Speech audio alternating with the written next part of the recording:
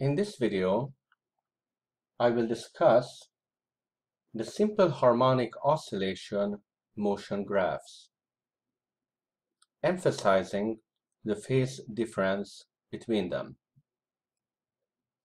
I will use the simplest example of the position function. A represents the amplitude of the oscillation. Omega is the angular frequency. T is time.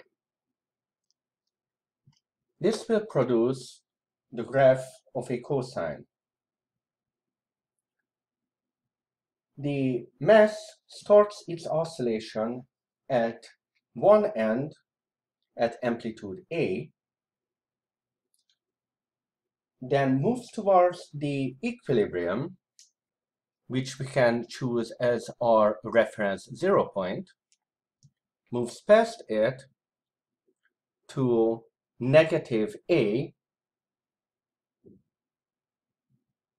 then turns around, returns to equilibrium, goes back to amplitude, and then repeats the cycle. The time between repeated points is known as the period, designated by capital T. Velocity is the first time derivative of the position function. It is still sinusoidal, but notice it is offset by 90 degrees or pi over 2 radians. Its amplitude is modified by omega. At the start of the oscillation, the velocity is 0. It goes in the negative direction, increasing speed, until it reaches its maximum value of negative omega A. Then it starts decreasing until it crosses the 0 point again. Then it picks up speed in the positive direction until it reaches a maximum value omega A. Then it starts slowing down again until it reaches 0 at the start of a new cycle. Acceleration is the time derivative of the velocity function, or the second time derivative of the position function. It is sinusoidal with cosine function and the magnitude of the amplitude as omega squared A. The negative sign means that the acceleration function is perfectly out of phase by 180 degrees or pi radians with the position function. At the start of our previous oscillation, we start with maximum negative acceleration with a value of negative omega squared A. Then, as the mass hurtles toward equilibrium, acceleration also decreases to its 0 value. Then the acceleration increases, now in the positive direction, until it reaches its maximum value of omega squared A. Then it decreases again and reaches a value of 0 at the equilibrium point. Then it increases in the negative direction until it returns to the beginning of the cycle with a value of negative omega squared a. To understand the relationship between the position and acceleration functions, we just need to remind ourselves of Hooke's law.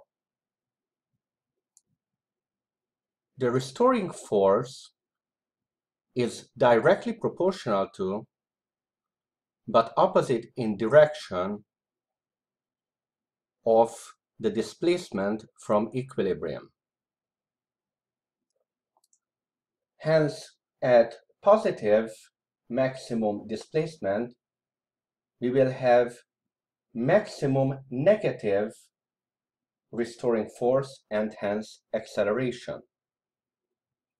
At equilibrium, where the displacement is zero, the restoring force is zero, and so is the acceleration. As the displacement increases in the negative direction, the restoring force increases in the positive direction, and so is the acceleration. To understand the relationship between velocity and acceleration, remember that acceleration is the time derivative of velocity. In graphical form, it means that the slope of the velocity graph is the value of the acceleration. At the start of our oscillation, velocity is zero. Acceleration has maximum negative value. Hence, velocity is increasing in the negative direction. However, as the mass approaches the equilibrium point, the acceleration decreases, and hence the slope of the velocity graph flattens out. At equilibrium, acceleration is zero, and velocity has a zero slope. Because velocity is in the negative direction, the mass continues past the equilibrium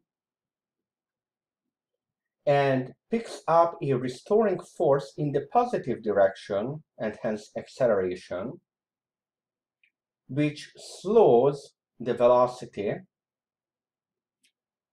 until velocity becomes zero again, at which point we have maximum displacement in the negative direction and maximum restoring force and hence acceleration in the positive direction. At this point, the velocity continues to increase in the positive direction,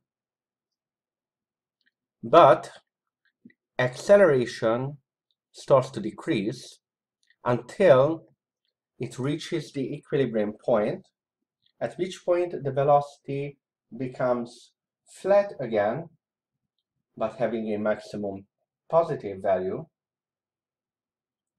after which the acceleration is in the negative direction and our velocity starts to decrease until it returns to zero and start a new cycle.